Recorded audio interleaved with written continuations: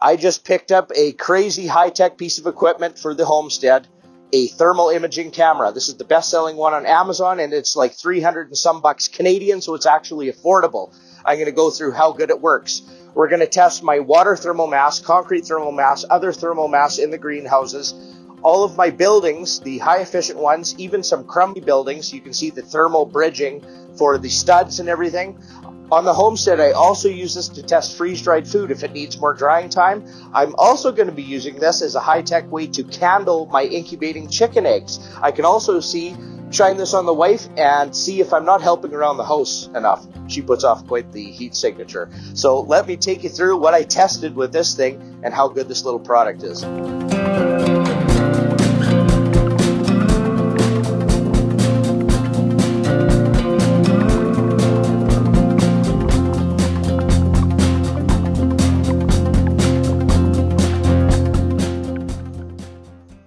A few weeks ago, a friend of mine was thinking about buying a property. I went there, and the home inspector was there. We went at the same time, and he had one of these things, and he checked the efficiency of the house. He shined one of these into the attic, and he saw where some insulation blew away, the soffit's blue insulation, and he walked me through this. I'm like, holy cow, like how much are those? Super cheap, he said. So I actually reached out to the company, and they sent me one to give it a go. And this is what this video is about. I am thoroughly impressed. These things are made for iPhone or Android. I use an iPhone, so I got that one. All you do is plug it into your phone. It takes you to download the app. You open up the app, and you got a high-tech thermal imager. So let's get right to what I tested on the homestead so far. So I'm in my passive solar greenhouse here. Of course, so we grow bananas in minus 50 Celsius Canada with a minimal heating bill. But some of the concepts I used is super insulation, so I'm checking all of my walls. I did an invention called a double door, so I have two garden doors in the same hole with an air gap. That thing is super efficient compared to your standard door. And then I checked my concrete in the cold morning when I woke up. I brought the thermal imager in here, and the concrete's radiating heat back compared to everything else in the greenhouse. So it's heating up by day, and it's radiating back at night. And my water storage tanks are not hit by direct sunlight. It's just the ambient heat by day heating them up. And a cold morning, I brought the thermal imager in here. You can see the temperature, and they're radiating heat back at night.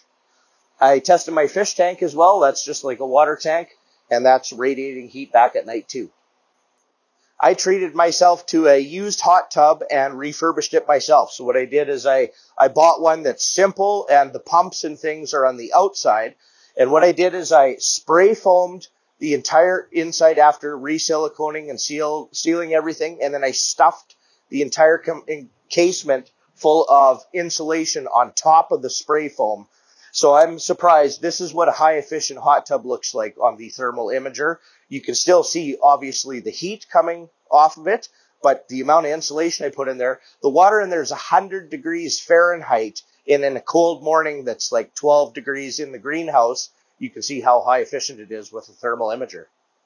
On a cold morning, I fired up the furnace to run. The thermal imager clearly shows any of the heat loss out of the exhaust, and it shows the heat blasting out of the furnace as well. Wood stoves are great. When they're not in use, though, this is a pipe that goes to the outside. You can clearly see both in my house and the greenhouse with the thermal imager that this is a cold point. So this is steel that goes outside, and when the wood stove is not in use, it is a very cold spot. By far the weakest points in all of my buildings are overhead doors. This is just an overhead door that literally goes to, in the wintertime, minus 30 or minus 50 Celsius outside.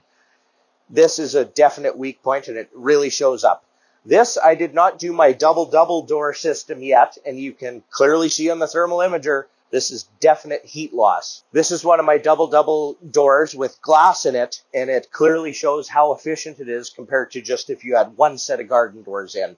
The double system works excellent. My greenhouse walls, it's a post and beam construction with a 9-inch space for insulation. I put 9 inches of overlapping rigid insulation in between the posts, so I have much less stick framing for thermal bridging.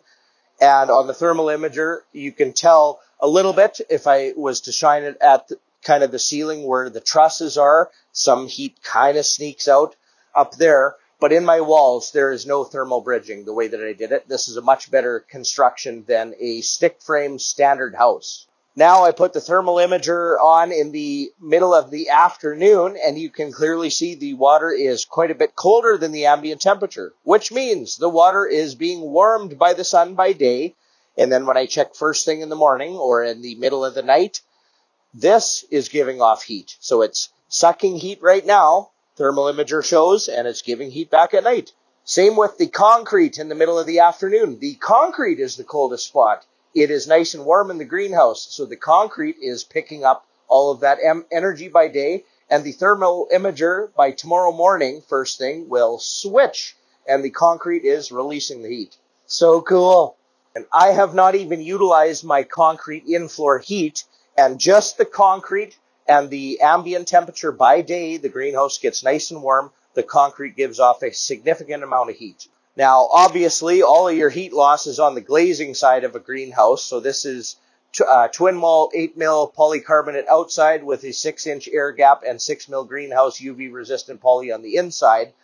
And obviously, that's the coldest spot that shows up on the thermal imager in our cold nights, and definitely picked it up. My shop is very, very efficient, except for the south side of it has 2 massive overhead doors almost taking up the whole wall. I knew that was a weak point, but just how bad? It's pretty bad. The thermal imager on the outside, when I'm outside looking at my shop, I can clearly see the heat escaping. And on the inside of my shop, like it's cold outside still where I live, you can clearly see how inefficient it is. So my plan is to do an accordion style or some sort of additional door on the outside with an air gap to fix this issue. This is where all of my heat loss goes. My shop doesn't have an eave overhang going out. So with blow-in insulation, I was only able to put like 6 inches of blow-in insulation there. The rest of the attic has 32 inches or R80 blow-in. But always on your building, the eave goes this way, the trusses go this way. Out here is the coldest spot in this top corner, and that clearly shows up. For doing all this YouTube stuff for you guys, I got myself a pretty high-tech computer. This thing, though, pulls 1,500 watts, and it's insane the amount of heat that it gives off on that thermal imager. What's really kind of neat is when you're thermal imaging around, you can pick up all of your phantom or small power loads. So right here, I have one of our little Amazon security cameras. Up here's a router and then fans running.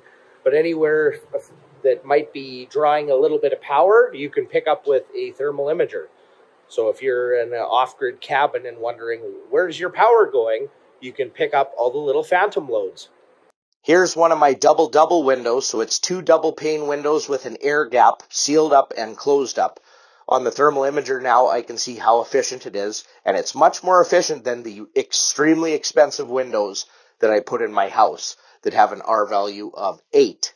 Triple pane windows. This is 2 cheap windows in the same hole with that air gap I invented. And now that I have that imager, it shows me. So just how efficient is a so-called efficient water heater? Well, the thermal imager certainly shows us that.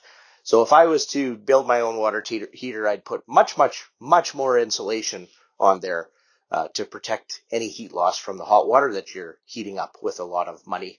Here's one of my harvest rate freeze dryers. So how it works is it cools the entire compartment in there down to like really negative temperatures.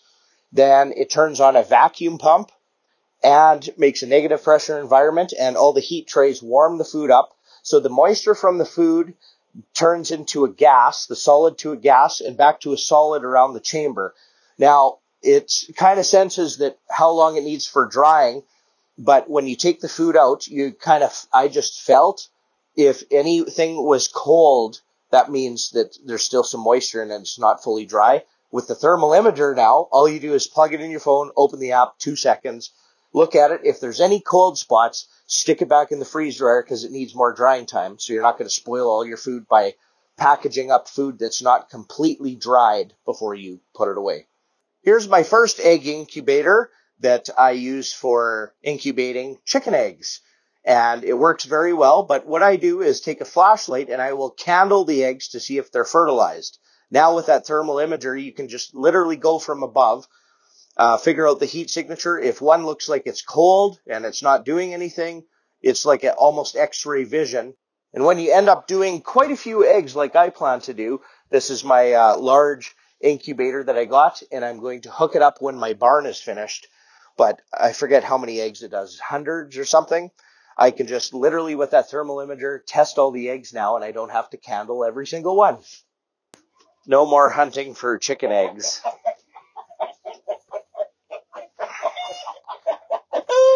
Yummy. I'm going to eat this right now. My pigs are going to have babies right away, and let's see if they had their babies yet with the thermal imager. Nope, not yet. So I don't know if you can see my cattle 200 yards away. Looks about that. They're just laying down basking in the sun. And what it looks like on the thermal imager. So 200 yards away, this little thing picks up. My house that I built for myself is small, but it's very, very efficient. So what this is 2x6 construction with an 1.5 rigid on the outside for a total R value of just a hair below 30. And in the attic, I have a 4-foot overhang on the north and the south, which allows me to get a lot of blow-in insulation over there. Even so, taking the thermal imager inside, I'm able to see the thermal bridging on the studs. Where you put two studs together, it's called frame caulking. You put an acoustical sealant to prevent any drafts from coming in. And I built this myself and took my time. It's as good as you can get it. 2x6 construction with rigid out on the outside. You can still see the cold spots on the top of the wall, the thermal bridging on all of the studs. And when I shine it up at the attic, I put so much insulation up there, there's zero heat loss. The attic hatch, you can clearly see, is losing a little bit of heat. And then these are the best windows money could buy at the time. Triple pane windows, they have a resistance heating value of R8.1. And these are quite good compared to, also I went to a 2x4 construction house with just Energy Star double pane windows, and those are some crappy windows. They have an Energy Star sticker on them, and just double pane windows. Those are crap. These are quite good, but what takes the cake is my double window invention. I wish I had the thermal imager when I was in real estate. I could go in a standard house and tell you exactly how efficient it is. I took it in a standard house with 2x4 construction. Nothing special. It's just an older home and double pane windows on it. And holy cow, you can see the thermal bridging incredibly perfect. Where every stud is, you could use it as a stud finder, those thermal imaging cameras. You can even see every screw and every nail used to put on the drywall or wall paneling or whatever in there, because those nails are cold and there's no insulation in a little 2x4 wall. Extremely inefficient houses. And like I said, I saw the inspector using it to check the attic, and he was able to, in part of this house, it was kind of this weird part, but the wind blows so bad, I don't know if you can hear the rustle right now, but the wind blows so bad up in the soffits, it'll actually blow an insulation away and create voids. So there was a spot in this newer house without any insulation in the attic because that attic insulation blew away. So to prevent that, you'd know that in that particular spot, you would block some of the soffits and block some of the wind from blowing away that insulation. And it's just an incredible tool. Without going up in the attic, crawling around, there's no way you could see it. So the thermal imager is incredible. Silly me, on the front of my house, I put a manufactured door with a little side light on the sides. Well, that side light is the most inefficient part of the whole thing. But the steel door that I have, it has a screen door with the air gap, and on the thermal imager, I can clearly see that I'm losing much less heat because of that double door system. It's just a screen door and then your standard door, but the side lights are sucking heat out of my house because it's just like this thick, the thickness of a door insulation. That was a silly idea. I'd never buy a manufactured door with side lights again because of the inefficiency of them. So there's one other thing me and Canadian Prepper talk about all the time is force multiplier. This thing is an incredible force multiplier for not much money. This is better night vision than night vision. It picks up your thermal heat signatures. Now I did my tests. Cows out in the pasture, 200 yards away. Perfect. Picks up their heat signature. Awesome. Middle of the night, if I want to go check on my animals, I can see if a calf is born or a baby goat is born. I can see if there's coyotes close by or what the dog's barking at. Foxes, skunks, weasels. This picks up the heat signature from it. So instead of a flashlight that's kind of hard to see, this is easier to see them with. So very, very simply, this takes power from your phone. Either you get the iPhone one or the Android one. They have the two different models, right? So plug it in your phone and this is powered. It comes with a little extension cord. So if you're doing a home inspection and have to get it up in some tight place from your phone, it has a little extension cord to run it as well. So highly customizable options. I haven't even gotten into all the incredible options, but I literally took it out of the box, plugged it in my phone. It took me to the App Store, downloaded the app, and in 20 seconds, I'm live with a thermal imager. So for me, that's old school. I still use the tech. I have a drone, and now I have a thermal imager. Very excited. But I would not be spending thousands and thousands of dollars to have the tool. But now this, for just a few $100, it's worth it for me. So links are description for Canada and USA marketplaces. Highly recommend it. We'll catch you next time.